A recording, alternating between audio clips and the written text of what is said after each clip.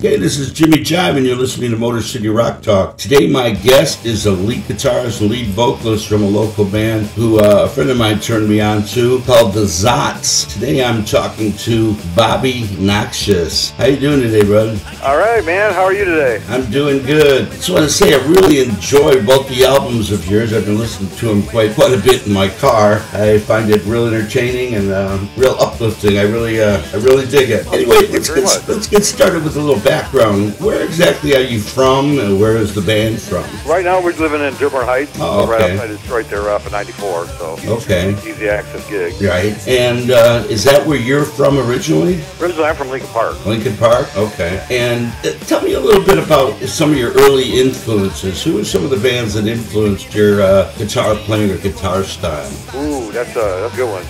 Actually, I would have to go back to, the early years of like Jimmy Page, Ace Frehley, Jimi Hendrix, all the greats pretty much started me, back in the day. Even though I was never intended to be a guitar player, so oh really? I got a late start on that. Yeah, I noticed in one of the things I read that you played bass in another band. Is that true? Correct. Yeah, okay. I play bass for a band called the Farleys. Yeah. So what turned you on to playing guitar? It's always been a thing of mine. You kind of, because I'm a songwriter, you kind of need to know kind of an instrument. It's good to have something to play, to come up with songs. Sure. My parents got me an acoustic guitar when I was younger, which led to electric guitar, and then my friends started playing with them a little bit. But basically, I was just a singer back then. Oh, okay. So I had guitars come and go, and never really attached myself to playing guitar. And then out of necessity, I started playing second guitar in another band. I see. And then I continued on as a singer, and then I started playing. We lost the bass player, so I stepped in and played bass because I knew how to play guitar. Kind of know how to play guitar. You can kind of catch on to bass quick. Sure. Just simple stuff. Right. Who are some of the bands that influenced the style of the Zotz? In other words, if you had to pick a few bands that would have influenced that style, who would you say it was? Definitely, we've told people this 100 times. Probably it's a combination of the Ramones. Yeah. Meets Cheap Trick. Well, I love both those bands. They're both phenomenal. That's kind of what I was picturing in the sense of like power punk. Yeah. Power punk and stuff. Some really catchy lyrics, real catchy tunes. Like I said, my buddy went and saw you, and I was supposed to go to the show, but I was sick that night when you guys opened up for the Incurables at Road Rangers. Oh, yeah. That was our last show, yeah. Yeah, and I was supposed to go to that. I was sick. My buddy went to it. He picked up all the CDs you guys had, and they had. Do you just have the two, the Fire It Up and the Upside Down? Yes, that's all we have. Oh, okay. Well, I got to tell you, like I said, they're really, really cool. I like both of them a lot. Are there certain places, like you said, your last gig was at Road Rangers, and I think are you playing there again on the 29th? Is that right? Yes, we are. Yeah, well, I'm going to try and make it out to that show, because after hearing your music and all that, and, my buddy actually went there because he knew the drummer from the Incurables, and I said, well, talk to them about, possibly doing an interview. But I was so impressed with your music, too. I said, well, I got to talk to these guys. I've always loved that kind of stuff. I had a band back in the late 80s that did stuff similar to this, and we were a three-piece, and I played bass and vocals and stuff, so I was really attracted to it. What other places, what other bars do you guys play at? The Lager House.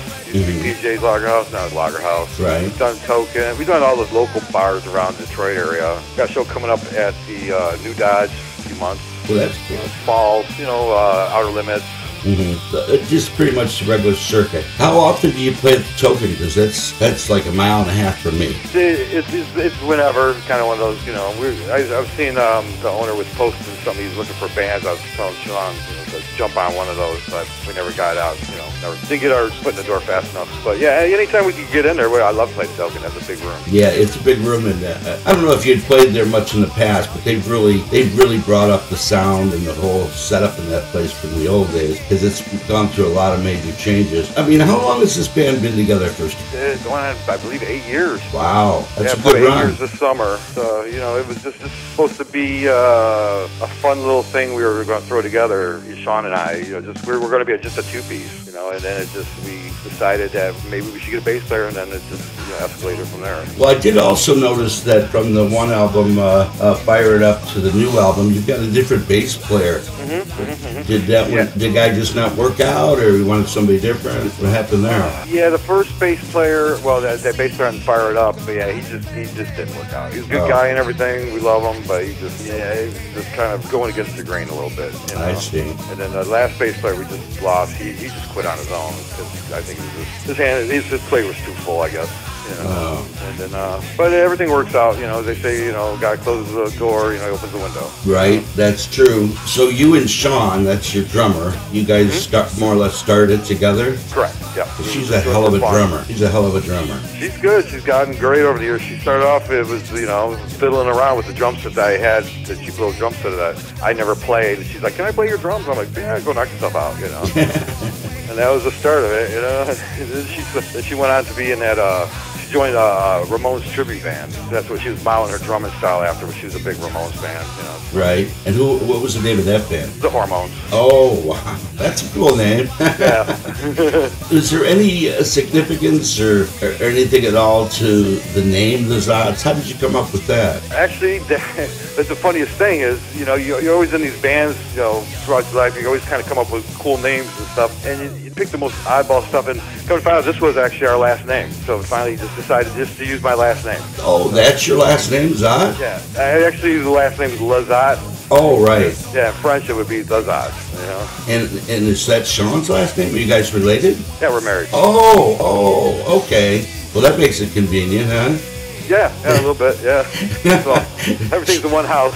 Well, that, and she knows where you are when you're out at night playing, because she's there with you. Yeah, I guess. I'm kidding. Don't kid. No, that's great. Cool. It's great. You know, she used to be a fan, you know, be out there taking pictures and stuff, and now she's on stage with me, you know. That's pretty kick-ass. Yeah, that's really kick-ass. And like I said, you know, for somebody that just picked up and just started to play and all that, she's very, very good. Yeah, she's totally self-taught. I mean, she tried to take a couple lessons, but they just moved too slow for her. Right.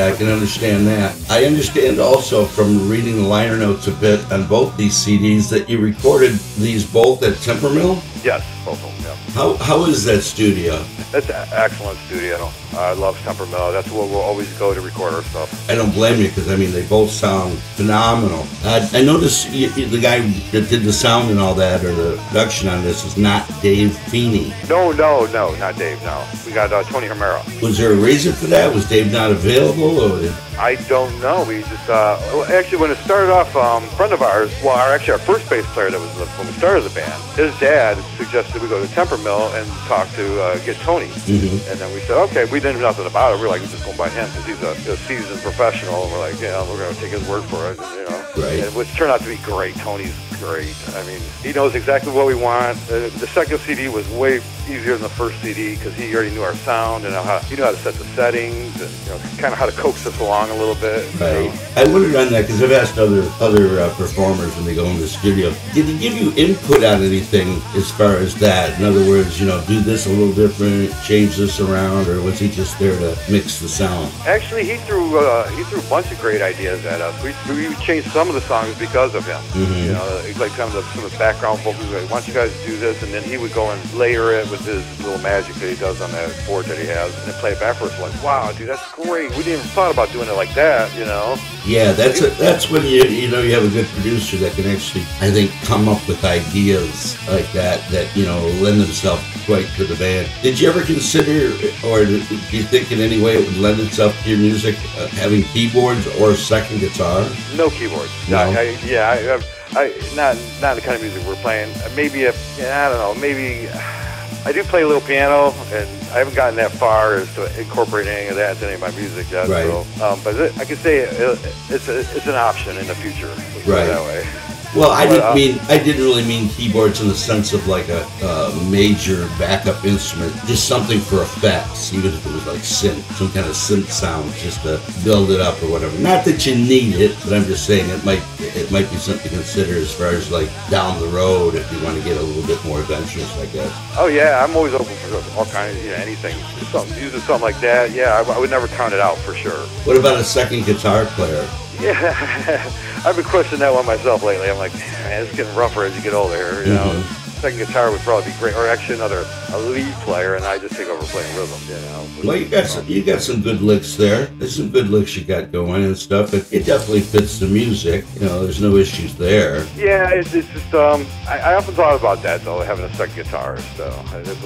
It sounds fuller, but we're kind of going for that 3-piece punk kind of style, and it kind of works for us. It definitely does. Sometimes when we're playing live, and you kind of drop once the guitar drops out for a lead, it's off the bass player, and it kind of sometimes it doesn't fill in, you know, with the background like you want it to. Right. Yeah, I've had it. Our band's had issues with that in the past too. You really got to have a thick sound on the bass to fill it in. Yeah, definitely. Because I know there's some pedals out there. Like I say, I'm a bass player, keyboard player, and there's some bass pedals out there now that can double up the sound for the bass, create almost like a fat bass tone if that's what you want, and a secondary tone too that can be more like a rhythm sounding guitar. You guys thought of anything like that? Do you use any kind of effects pedals that do any kind of stuff like that? Yeah, I kind of try to stray away from effects. I kind of just play guitar through the amp with something. I do have effects and everything, but playing what we're playing as fast as we're playing and stuff like that, it's kind of hard to shift around on the pedals and hit everything exactly right. And I'm always afraid I'm going to screw it up, so I'm just going to create everything where I don't need that to use them. Believe me, I got effects and stuff I would love to use, and, you know, the flangers and the choruses and all that stuff. But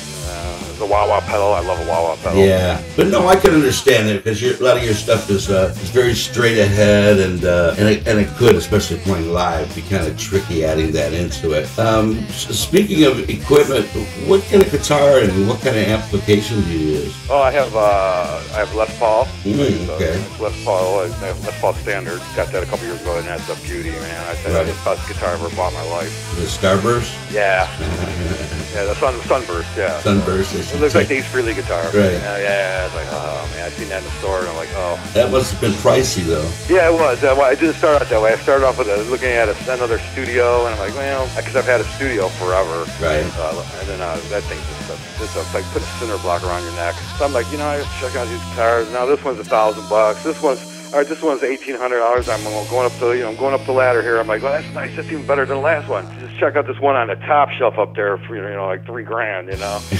And the guy pulls it down. I'm like, oh man, why did I do this? And that was it. I fell in love with it. And what kind of amp do you use? Marshall. Marshall? Yeah. Single amp or double? I got the Marshall head with a 212 cabinet. Oh, okay. And, I got the JVM 210. Yeah, the JVM 210. Yep, 210H. Oh, that's cool. Do you guys have any videos out? I mean, I did see one that you kind of threw together in your basement there from Christmas, but are there any videos that you guys have done, or is that something for down the line? Yes, that's definitely down the line. We've been talking about that recently, too. We have no, like, production-made videos. This is what we've thrown together off the internet. You know, there's programs you can put pictures together and cycle through what a song's playing or something. Right. Live stuff, you know, from the bars. We saw quite a few of those, and it was really cool because you guys have have a good sound, very good stage presence. You look good up there. Everything's top notch. Are you guys all pretty much around the same age? Yeah, pretty much. So what is that? Your 40s or? Yeah, sure. My first number changed this year. Been there, done that twice. I'm up to the 6. Up to what? I'm up to 6 now. I'm in that club now too, man. You just got there. Just got there in February. Now, speaking of the releases, the 2 CDs that you put out, have there been any thought, because I know it's expensive to do, to have done anything as far as vinyl, with the resurgence of vinyl that's gone on now? Oh man, yeah, I would love to put something on an album. That'd be great. You know, have a nice album printed up. We're on this one. A few years ago, we got on this compilation album, and it's a blue disc. It's really cool, you know. And it's I treasure that. You put it in a frame and everything. It's cool to have your name on an album, the CD. But yeah, I would love to do that. If the prices would come down, they're very expensive. I know. That's the bad thing. Is right now everything is kind of budgeted, and we're kind of. You know. Sure, I understand that. Well, I was telling another artist I interviewed a while back that despite the fact that they're expensive, if you've got a fairly decent band fan base, because I know you got a Facebook page, if you put a feeler out there to see how many people would be interested in it, you know, I think you can get like 100 of them for like $1,000. Now I know that's a lot of money, but if you're charging 30 a piece for them and you got enough interest, you know, in the sense of pre-sale, you know, you can make your money back quick. That's a thought, yeah. That's food for thought, definitely. I never thought of it that way. It's, like I said, I knew an artist that I said, we got to get this out on vinyl. And he was the same way. It was really expensive. But he put the word out there, and he was so shocked at how many people that were literally interested in vinyl, you know, from our age group. You know, we all grew up with it. Yeah, I love vinyl, man. In fact, I was telling you about that compilation we got put on.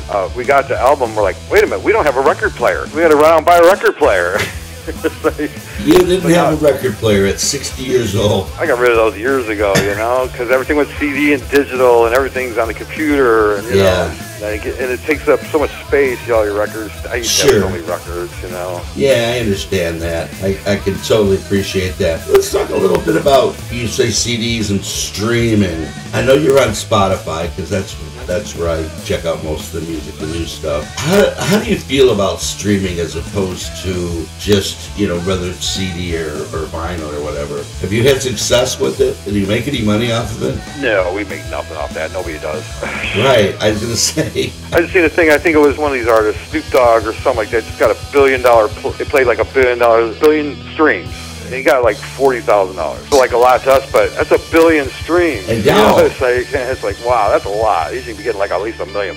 Yeah, you would think. You're right. The thing, that's what I don't like about it. The artists don't really get much from what I hear, you know? No, they don't. Typically, they don't at all. Like you said, you can get that many streams, and that sounds like a lot of money, but it's really not. Especially to somebody like him, you know. Yeah, in the big scheme of things, that's really who's making all this money. You know, it's the executives. You know. Oh, of course. You know, I mean, nothing wrong with capitalism, but come on, you know. Yeah, and that was how it typically was back in the day with vinyl cassettes and CDs, also. But if the band had good management, maybe a lawyer or whatever, it was all about the rights to the publishing. That's where the real money came into play. So if you ever think of that down the line, that's what it is. The other thing I noticed is at your site there you have stickers, Zotz stickers. What other kind of merchandise do you sell at your shows? Oh, well, we got stickers, like various ones. We keep coming up with new ones, and now we're shirts. We got shirts. In fact, we got a shipment of shirts coming in here any day now, brand new ones. Oh, cool. With our new logo, we had an artist draw us up as cartoons. Oh, yeah. In that picture, and now we're going to have that on our shirts. Oh, that's very cool. How did you come across, or who's doing this merchandise for you? Is it someone local? We got somebody in the garden, locally doing the shirts for us, yeah. Oh, okay. That could be expensive, too. Did you have to get a bundle on that? Did you have to order quite a few to get a deal? Yeah, it's not really, I tell you, we ordered shirts, I would say, about 4 years ago, and it's probably half of what we had to pay now, because everything's so expensive now. So now you're paying way more for shirts. We're going to have to start charging $15 a shirt. We were only charging $10 before. Even $15 is cheap these days. Yeah, but we try to keep it down, so that people will buy our stuff. They go, wow, $10, that's a deal, It I'll buy is. That, It's like, and we don't make any money off of it, really. We actually lose money, more likely. Yeah, but, it's good to have that stuff, and that's walking promotion. So I love that. That's it's the stickers that people put them on their cars or whatever. Toolbox. I got pictures from people sending me. I put your sticker on my refrigerator, on my toolbox. That's cool. People see that and they go, "Hey, I've heard those guys." That's what it is. It's all about that. You got to spend money to make money, so to speak. Exactly. Word of mouth and all that gets out. We're working with right now. That's pretty much it. With a small budget. Trying to do big things.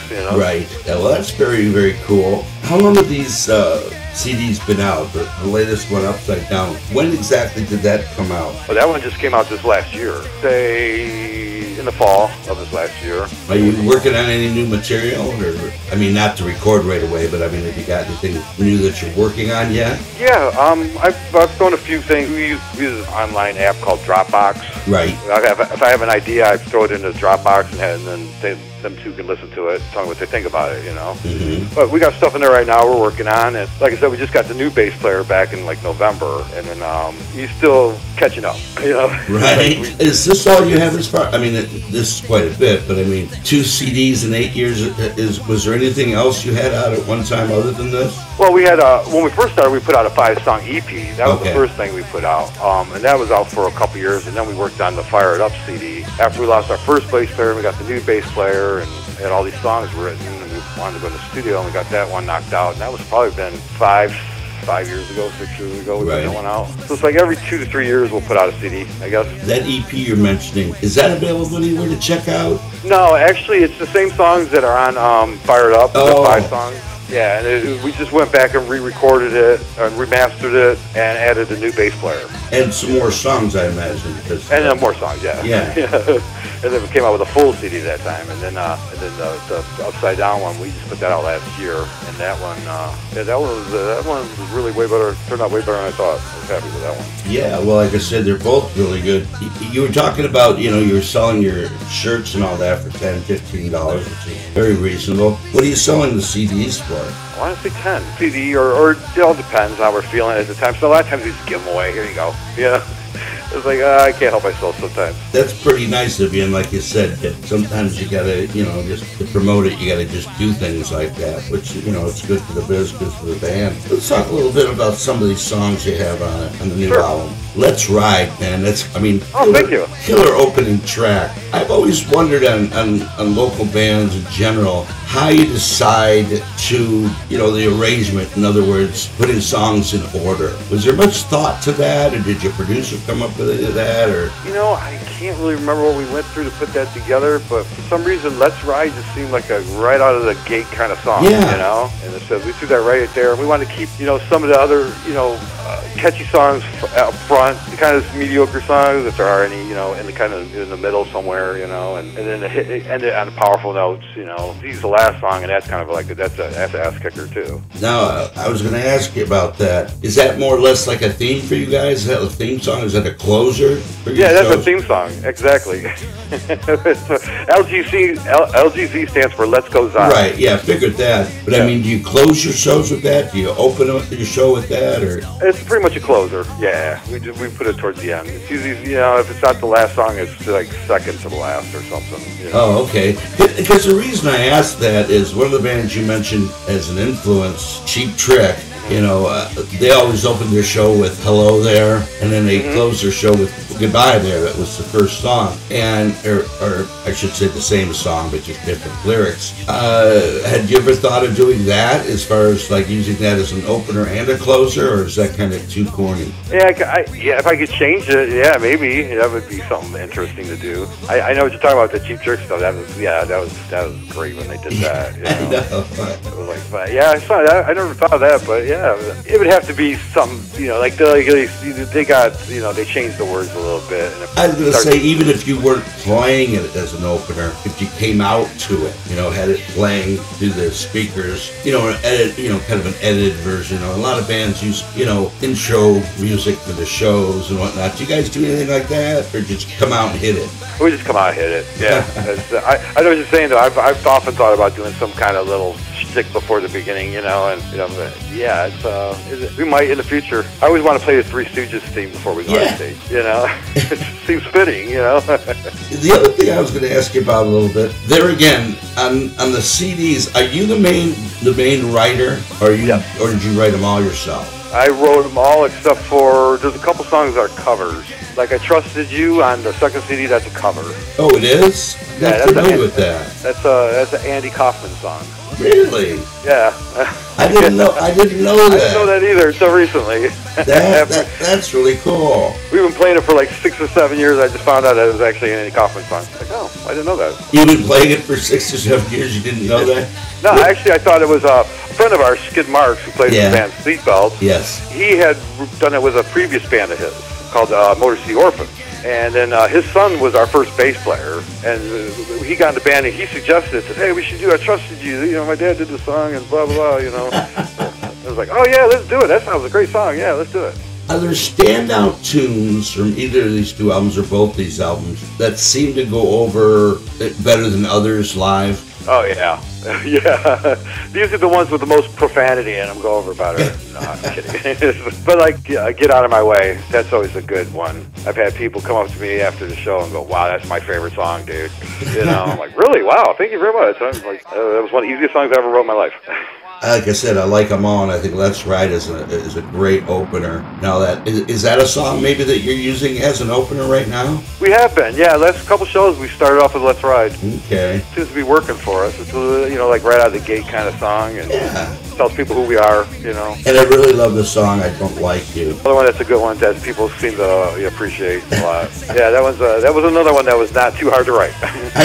Yeah, so. And of course the other ones that really stuck out in my mind were, especially because of the titles and whatnot, Unfriended and Shut Your Mouth. Oh, yes, those were fun ones. Shut Your Mouth that was an older song from a long time ago that I wrote probably over 20-something years ago, and then could never get a band from that time to the Zotz to ever do it. And then the Zotz, we kind of just said, I kind of just said we're doing it, Was that one of the songs that was on the early EP? No, that was actually it was just a 4-song EP. I'm looking at it right now. Oh, okay. I thought it was 5 as 4. No, that was later. Yeah, we recorded for that, but I had written that song like 25 years ago, probably. Oh, okay. I love the tongue-in-cheek attitude. Tongue-in-cheek lyrics are really, really good. I always love that kind of stuff where you're not overly serious about it and all that. Now, you had mentioned I Trusted You being a cover. Mm-hmm. Well, at least an obscure cover at that. Do you guys do much covers in your shows?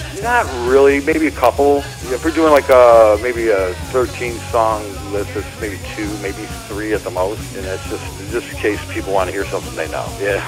Right. And what covers do you have in your back pocket, so to speak, that you would use? This one I was looking at the cover list as soon as you said that, and the first one was called Cock in My Pocket. Iggy song. Oh, Iggy. Well, that fits. I was thinking you were going to mention something from the Ramones. We do a couple. Now we're doing, what are we doing Ramones now? We're doing their rendition of Palisade Park. Yeah, I love it. And that was a Chuck Berry song. I mean, yes. Chuck Barris from The Gong Show. Yeah. I never knew that till like recently too. I'm like, I didn't know who wrote that. Wow, he wrote that. Well, the great thing about the Ramones too is their songs are so short and so fast, just right there. No ballads. Yeah, and that's what we're kind of trying to model ourselves off. Short songs, fast, just don't have to get too deep with it, and just get in, get out. Yeah, a lot of fun. Just a lot of fun in between, yeah. Yeah. Now, you don't have any ballads or anything like that, do you? Any ballads? Yeah, any kind of slower songs like that. I don't mean long. The first one we have on that CD, on the Upside Down, is that When It's Over. Okay. That's different. It's a different kind of song. A little depressing, but different. Who are some of the fun, I mentioned that you obviously just played your last gig with the Incurables. Who are some of the other bands that you've played with opening or headlining? Like local bands, you mean? Yeah. The Cinecide, we've done with those guys. Right. 3D Invisibles, Elvis Hitler. Yeah, real clever stuff. Green Haze, how can you not like that? I love that song, man. It's classic. Have you guys opened for anyone at a national level? Those are yeah. Who have you opened up at a national level? Did, our last one was Camelback. Oh, really? Wow. And then before that was 38 Special. Where were those gigs at? The Uncle Sam Jam Festival over here in Woodhaven. Oh, very cool. Yeah, and then one time we got to play on the riverfront, open up for Starship. Oh, that's fun. Great location. Now, do you guys book all your own gigs? Or, do you do your own road work as far as that, or do you have a manager? No, we do our own stuff. Usually it's just Sean. She does everything. She's online person to do all that stuff. Go on there and contact people. So she was probably the one who contacted me when I sent you the message. That's kind of what I thought. Yeah, she does all that. She handles the accounts and stuff like that. Sets up all that stuff, the website and everything. Well, anyway, man, I'm going to let you go. I really appreciate talking to you. Thank you for taking the time out today to do this. And wish you guys the best. I'm going to really try and come out and see you on the 29th, because I know my buddy really dug you guys too, and he'll want to come out and see you again. So look forward to doing that. If you make it out there, man, come on up to us and let us know who you are, man, because I'll give you a big old handshake, brother. Oh, we'll do that, man. We'll do that for sure. And thanks for doing this, man. I appreciate it. Having Not a problem, man. Really enjoyed talking to you, man. You guys keep it up, keep the music going, keep writing these awesome songs, man. Just awesome, man. I love it when I come across stuff like this. Well, anyway, man, like I said, I'm going to let you go, and you have a good evening. You too. You go by Jimmy or James? I go by Jimmy. Jimmy, so it's such a pleasure to talk to you, brother. I appreciate it too, man. You take care and have a good night. Take care too, Al. All right, brother. See you later. Bye-bye. Bye-bye. Okay, this is Jimmy Jive, and you've been listening to Motor City Rock Talk. That was Bobby from the Zotz. A real fun band. Real energetic band. If you haven't heard of them, go check them out on YouTube. Go check them out on Spotify. If you like good power punk, like you said, the Ramones, Cheap Trick kind of stuff, you're going to love these guys. A lot of them. And they're going to be playing again, like he said, at Road Rangers on the 29th. And come out and see them. Support local bands as much as you can. And speaking of support, if you can and you like these interviews, it would really help the show out if you'd hit the like button and subscribe. Doesn't cost anything. It just shows me there's interest in it. Anyway, with that said, as I like to say, keep rocking.